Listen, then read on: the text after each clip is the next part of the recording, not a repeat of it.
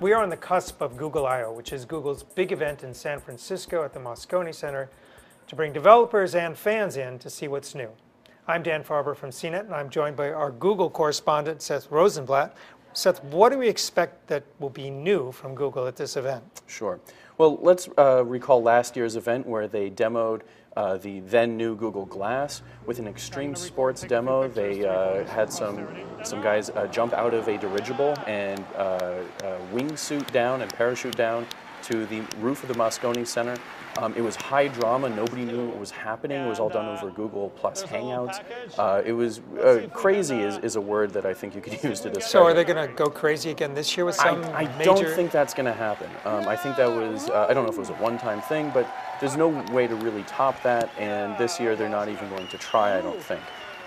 We do know that they will be giving away some swag, as they have in years past, and that swag will probably include at least one Android device.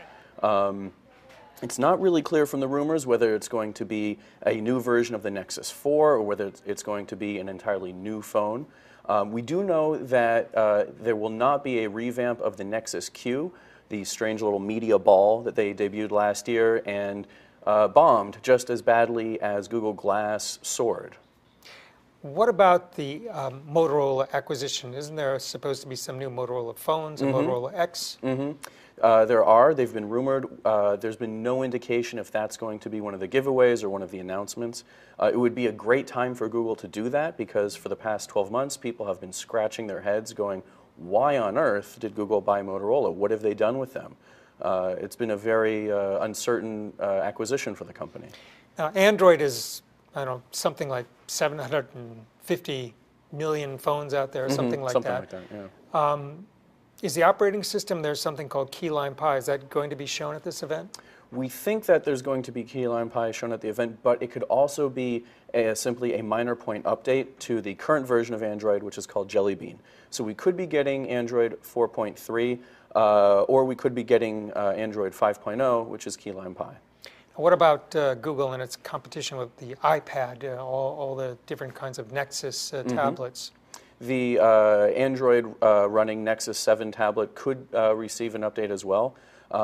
One of the problems with speculating about Google is that they could really take things in so many different directions because they have their hands in so many different pies, not just key lime. Now, that's a good one. What about gaming? I've heard that there's a rumor going around that multiplayer gaming is something that Google is now going to get into. Yeah, this is probably the worst kept secret about this year's Google I/O.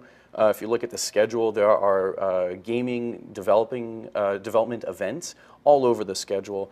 There is definitely some kind of Android play gaming thing coming. We don't know exactly what form it's going to take, but it looks like a massively multiplayer online gaming network will be coming to Android. And do you think that they would be doing a console of any kind, or just going to stick with the kind of hardware they have now?